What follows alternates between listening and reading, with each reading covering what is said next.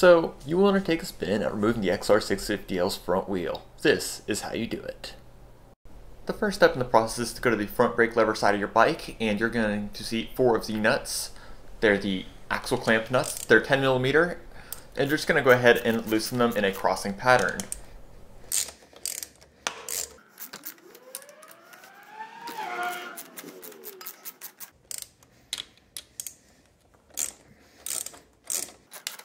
So after you finish loosening that last nut, you're going to go ahead and take a 17mm socket and loosen the axle. It may take a little bit of force because it's supposed to be held in with 63 foot-pounds of torque. Just be aware, you may need a breaker bar, but anyways, just loosen it fully and see what's next. The very last step in this process is going to be simply twisting out the axle. It should be already fully threaded out, so just go ahead and remove it. Set aside the speedo cable, watch out for the spacer on the left hand side of the bike, and your wheel is totally free.